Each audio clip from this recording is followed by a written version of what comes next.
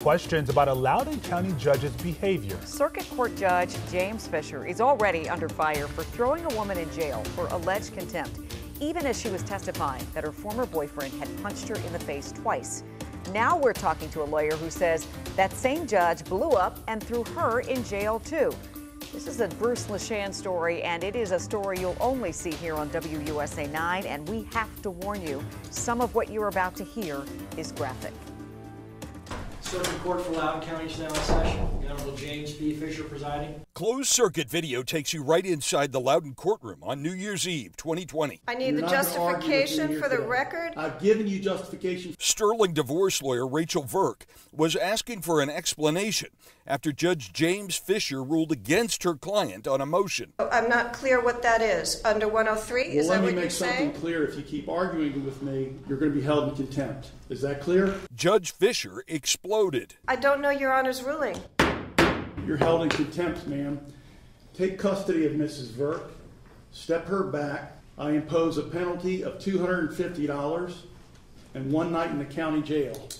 This matter is adjourned.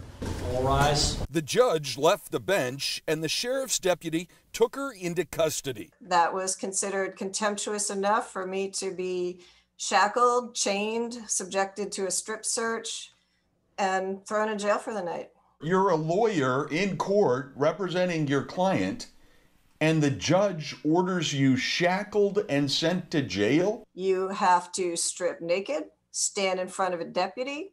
If you're a woman, lift up your breasts, turn around, bend over, spread your butt cheeks. I think this guy may have a problem with women. Protesters have already been calling for the Virginia General Assembly to impeach Judge Fisher after he did much the same thing earlier this month to a woman testifying against her former partner in a domestic violence case. Me? I'm going to sentence you to 10 days in the county jail. I'm going to remand you to the custody of the sheriff.